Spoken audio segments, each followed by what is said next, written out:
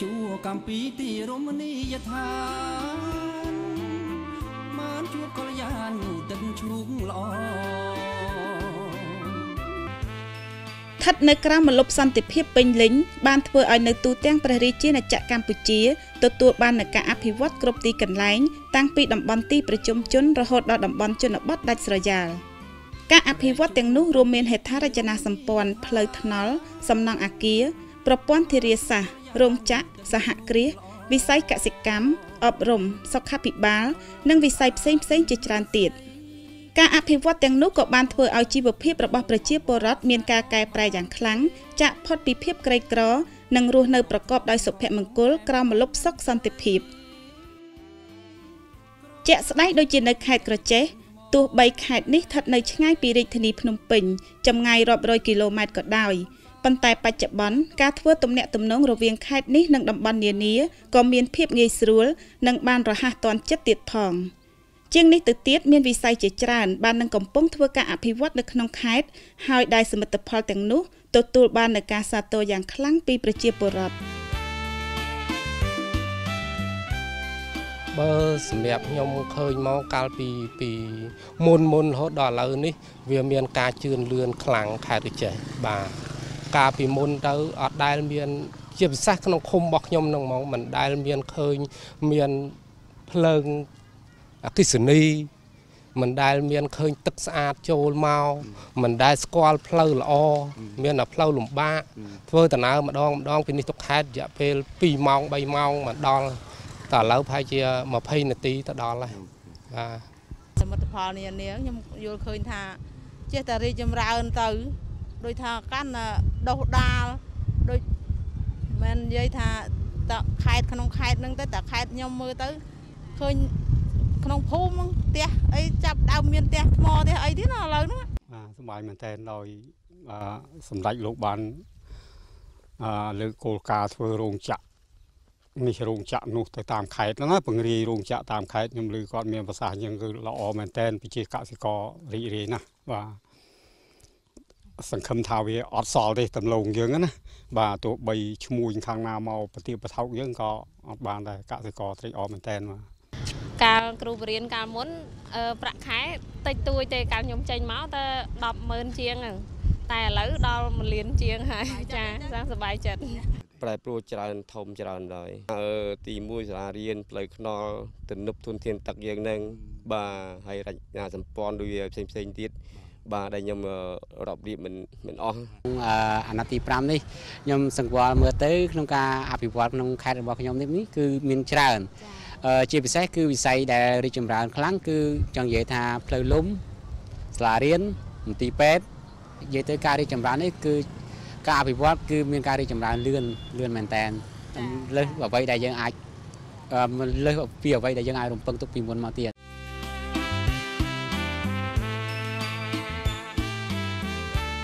ហេដ្ឋារចនាសម្ព័ន្ធផ្លូវថ្នល់គឺជាសរសៃឈាមនៃសេដ្ឋកិច្ចជាតិដ៏រឹងមាំនិងដើរតួនាទីដ៏សំខាន់បំផុតក្នុងការកាត់បន្ថយភាពក្រីក្ររបស់ប្រជាពលរដ្ឋ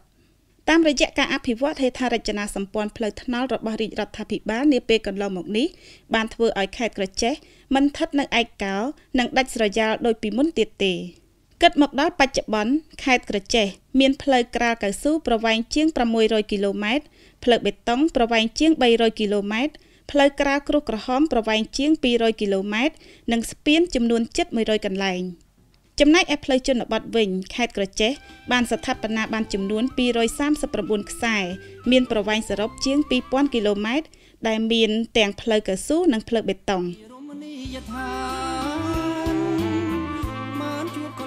ក្រៅពីដែលមន្ទីរអភិវឌ្ឍជនបទបានធ្វើនេះ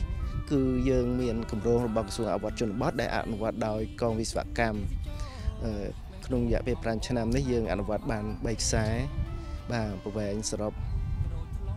750គីឡូបាទនៅស្រុកឆ្លងចំនួន2ខ្សែនិងស្រុកសម្បូរចំនួន1ខ្សែផ្លូវជនបទគឺយើងដឹងហើយគឺជាបណ្ដាញគមនាគមន៍ដ៏សំខាន់សម្រាប់គាត់ធ្វើដំណើរទាំងការកិច្ចការសង្គមកិច្ចក៏ដូចសេដ្ឋកិច្ចគឺសម្រួលឲ្យពួកគាត់នឹងងាយស្រួលទៅទីផ្សារ và đặc cả sự pháo chui khmei ai bàn tới sả riêng chui đặc nẹt chủng ngữ về quạt chui cắt ấy bán tới đòn một tí pet nghề sủa bắt to từ tiên đấy chấm pua play cho nó bát để giờ hai play cho nó bát đôi tí tăng để giờ cái vùng chờ đấy cứ là có tới giờ là cài prai tới chỉ play cái sù rồi play bê tông rồi play na sầm khăn tu tiếng khai cái che dương đấy không là tí pram đấy tam panaka rồi bỏ một tí có đôi cái xuồng đấy dương là cài prai play pi kêu cả hôm tới play cái sù đấy cứ chiêng 100 km ការរីកដុះដាលហេដ្ឋារចនាសម្ព័ន្ធផ្លូវថ្នល់នៅក្នុងខេត្តក្រចេះបានផ្ដល់នូវក្តីសង្ឃឹមដ៏រឹងមាំដល់ប្រជាពលរដ្ឋនៅក្នុងខេត្តនេះជាពិសេសជួយដល់ពួកគាត់ក្នុងការប្រកបរបរចិញ្ចឹមជីវិតប្រចាំថ្ងៃនិងបង្កើនជីវភាពគ្រួសារឲ្យមានភាពសម្បូររុងរឿងប្រជាពលរដ្ឋបានសម្ដែងនូវក្តីរីករាយយ៉ាងដូចនេះថា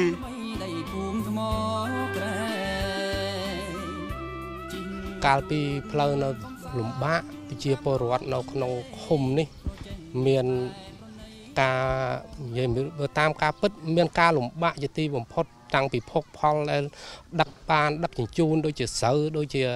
ដំណាំផ្សេងទៅដូចជាដលងដូចជាពោតសដែកអី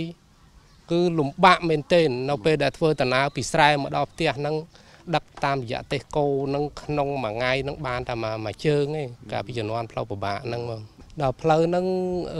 និយាយបានស្រួលហើយ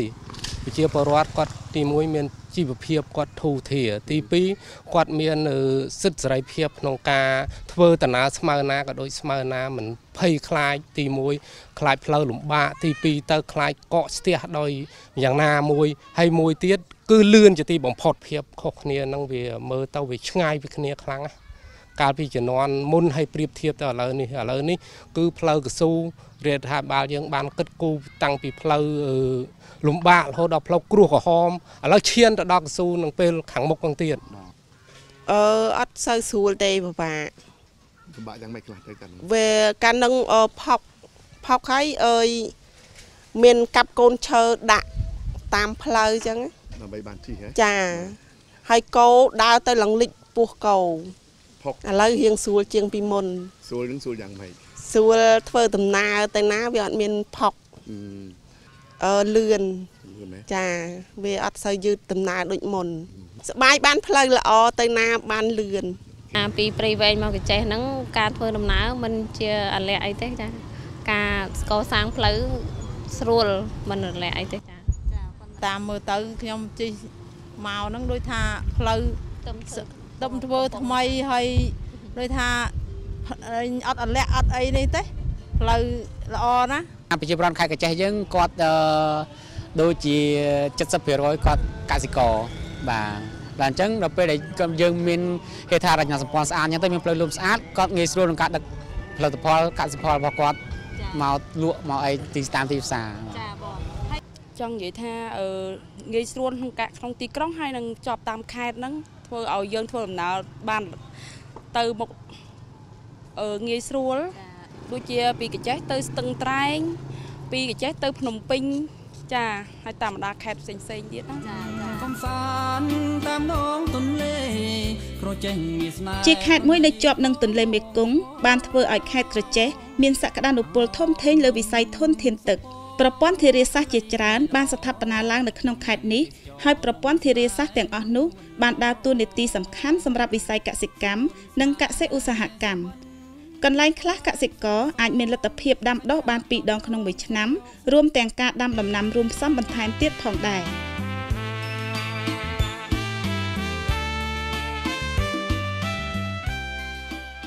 មន្ទីរបាន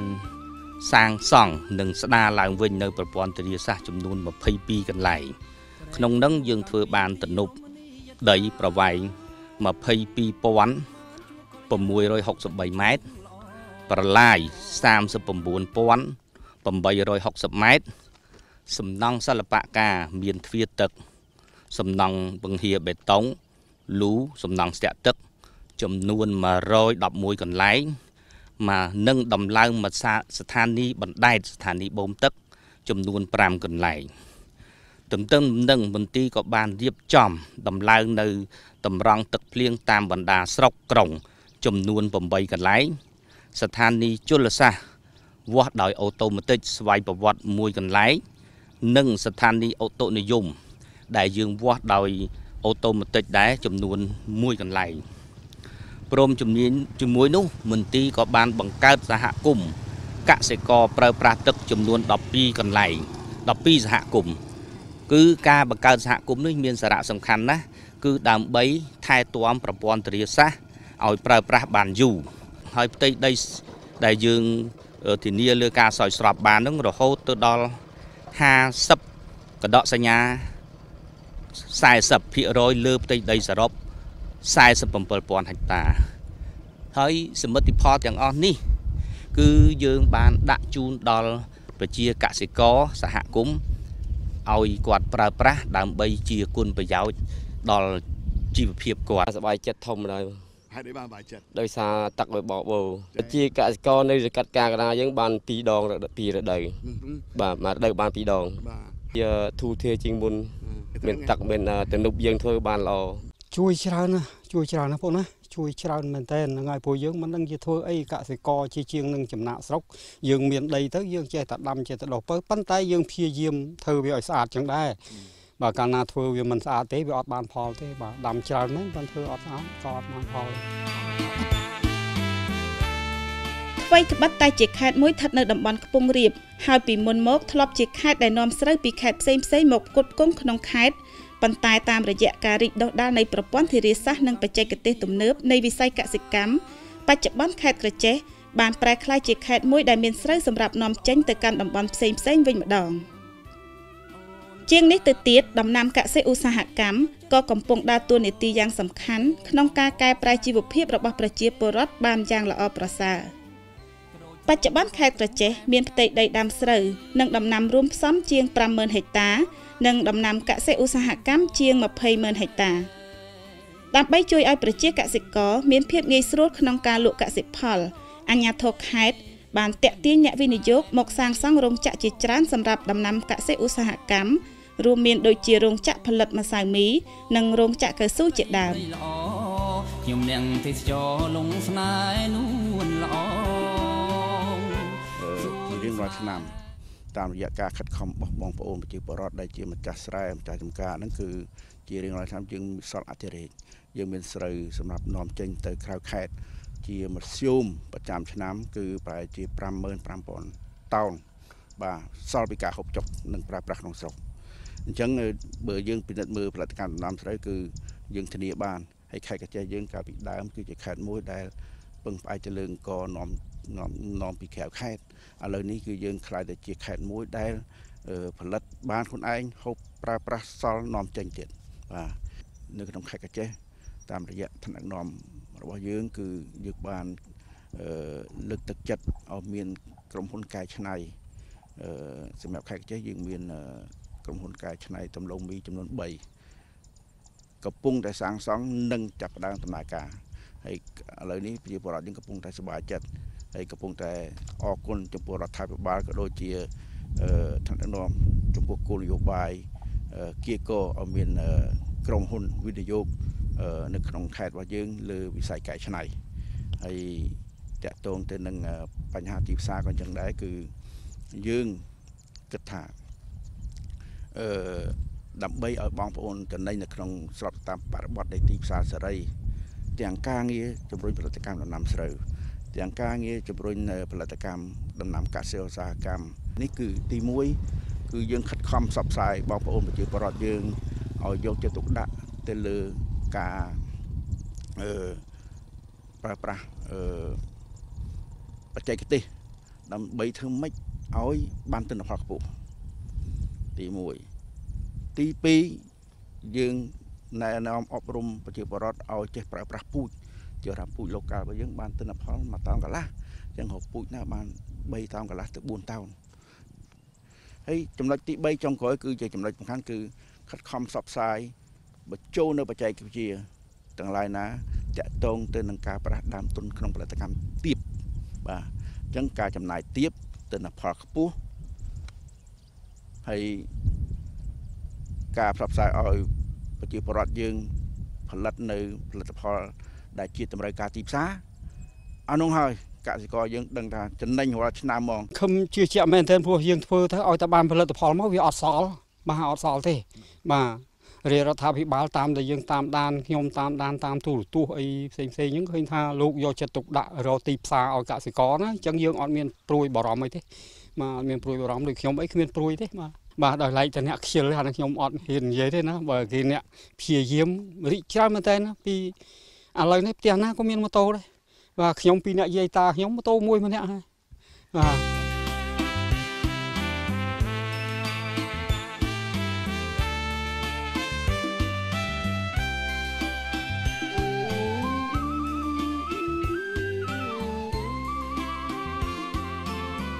ប្រែជួកំពីទីរមណីយដ្ឋា